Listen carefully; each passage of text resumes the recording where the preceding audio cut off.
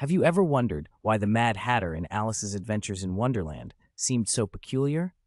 The answer lies in a bizarre and tragic chapter of history.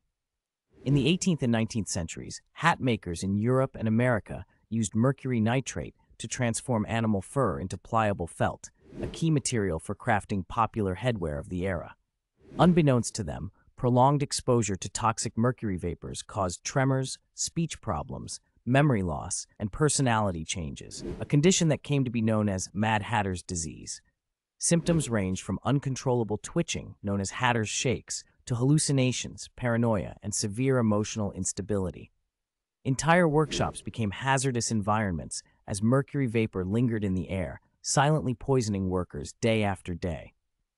Despite the obvious dangers, the practice persisted for decades due to the high demand for quality hats and the lack of awareness about mercury's toxicity. It wasn't until the early 20th century, after countless lives were affected and scientific understanding improved, that governments finally banned mercury in hat making, ending this dark and strange occupational hazard that had quietly devastated an entire profession.